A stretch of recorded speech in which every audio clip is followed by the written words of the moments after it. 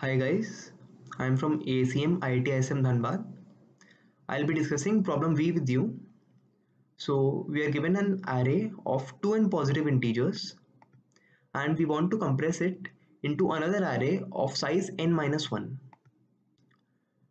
So for this, first we'll discard any 2 elements of array A, and for the rest of the elements what we'll do is remove any 2 elements from array A and append their sum to array B. Fine. Now what we want at last is that GCD of all the elements of array B is greater than 1.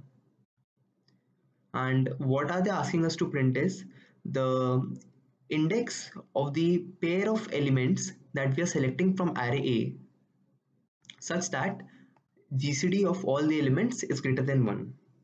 Okay, so the observation that we'll make is we'll separate the elements on the basis of odd and even numbers. So for odd numbers I'll store their index, and for even also I'll be storing their index. Then I'll take x pair of odd numbers and y pair of even numbers such that x plus y is equal to n minus 1, which is the size of array B. Okay, now when I say pair of odd numbers, what I mean is odd plus odd will be even. Okay, similarly for even numbers also, even plus even will be even. So I can say that all the numbers in the array B are even. So basically its GCD is always greater than or equal to 2. Okay, now look at this.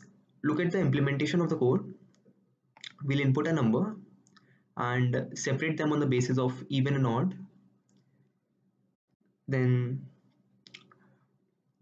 for the odd ones, here I am displaying a pair here, and also counting the number of pairs which I have displayed so that it does not exceed n minus 1, which is the maximum size. And after that I'll be displaying the pair of even numbers, and again the counter will be present such that it does not exceed the size of the array B. So that's it for this program. Now we'll move to program number 1, program A, maximum GCD.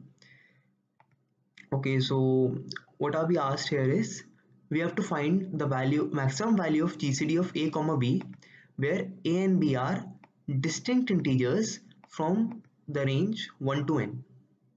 So a simple observation that we can make here is I can take B to be 2 into A, as 2 is the closest multiple after A, 1.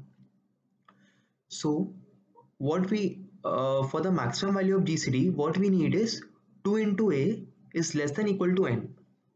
Now its maximum value such that 2 into A is less than or equal to n will be n by 2. Okay, so in case of odd numbers like 3, value is 1, and the floor of 3 by 2 is 1, or basically integer of 3 by 2 is 1. So here is the implementation of this code. It's simple. Okay, that's it for both of them. Thank you.